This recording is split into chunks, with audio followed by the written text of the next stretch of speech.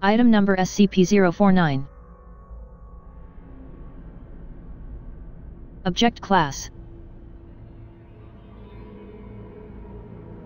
Special Containment Procedures. SCP-049 is to be contained in a secure holding cell in Research Sector. SCP-049 is not to be removed from its cell unless approved by a Level 2 or higher personnel, before which SCP-049 must be heavily sedated. Even so, at such times SCP-049 is to be accompanied by two armed guards and guided by an iron collar, secured to two iron poles 2 m in length, and held firmly by two Level 1 or higher personnel while in transit. Any experiments performed on SCP-049 are to be conducted inside of specifically prepared rooms. See Document 042-D318. SCP-049's cell should be monitored at all times via a security camera. Should any abnormal behavior occur, Doctor is to be alerted at once. Description: SCP-049 is humanoid in appearance, standing at 1.9 m tall and weighing 95.3 kilograms. However, the Foundation is currently incapable of studying its face and body more fully, as it is covered in what appears to be the garb of the traditional plague doctor. From 1516th century Europe. This material is actually a part of SCP-049's body, as microscopic and genetic testing show it to be similar in structure to muscle, although it feels much like rough leather, and the mask much like ceramic. It was originally discovered in England by local police. Mobile Task Force Redacted responded to a suspected outbreak of data expunged. All civilians within a 5 km radius were given Class A amnestics as part of the initial containment procedure. SCP-049 does not speak. See Addendum A1, although it seems to understand English perfectly well, and is completely docile until it tries to perform surgery. SCP-049's touch is invariably lethal to humans. After contact with SCP-049's hand S, the victim, hereafter referred to as SCP-049-2, suffers data expunged and dies within.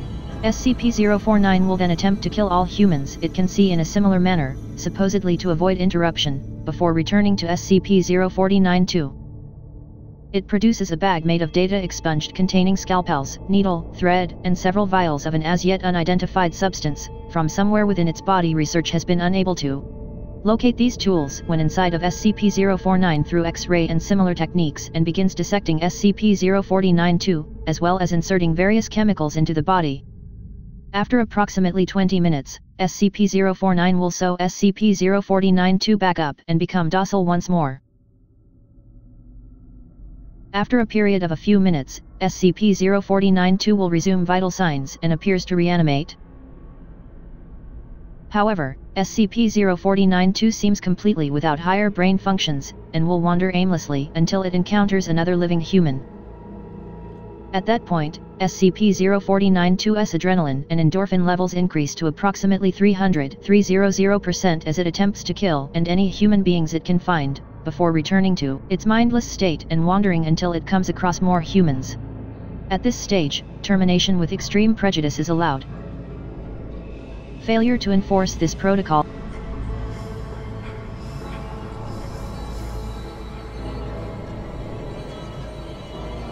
Detailed autopsies of SCP-049-2 have found several unusual substances along with usual substances in large amounts within the bodies, including data expunged. However, several have yet to be identified. Researchers with Level 3 or higher authorization refer to Addendum C1. Addendum A1. SCP-049 spoke for the first time today, 12620, addressing Drive. A full account of the conversation is attached. Interviewed SCP-049. Interviewer Dr. Forward. SCP-049 randomly began speaking with no obvious provocation en route to a testing facility. Doctor was recording notes at the time on a handheld microphone. Irrelevant data has been omitted. SCP-049. What is this place?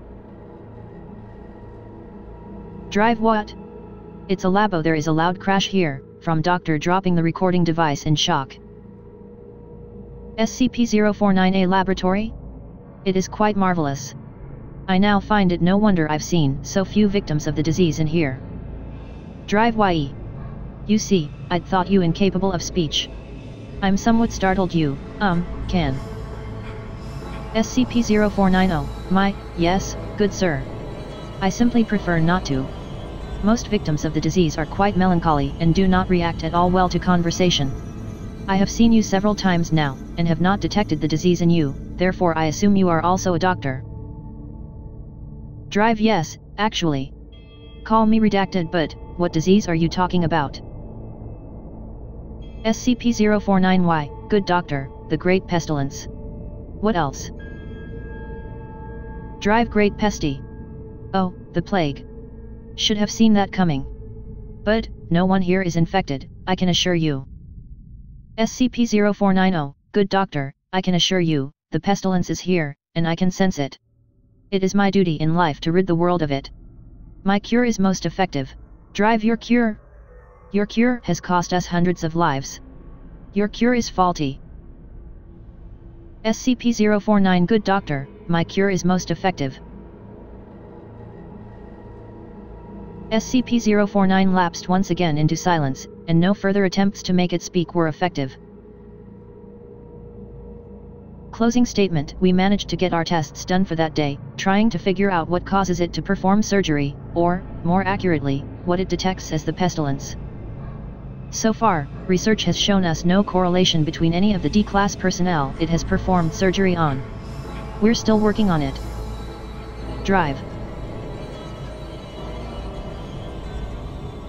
Addendum C1 Level 3 authorization required on 42620. SCP-049 managed to break containment. During the roughly 5-minute period in which it was unsupervised, it came into contact with SCP. Upon being detained, SCP-049 was very calm and amiable. Since this time, however, SCP-049 has been shown to be much more talkative leading up to and performing surgery. I don't know what 049 and that demmed mask talked about, but he seems much happier overall. He no longer seems to simply sit and mope around in his cell, and several staff have claimed to hear him humming old church hymns. In addition, in the moments leading up to performing surgery, he has started talking, apparently trying to comfort his victim, claiming that he is the cure, among other things. The focus of our research has been shifted towards finding out what the hell he and Redacted talked about during their little chat. Drive.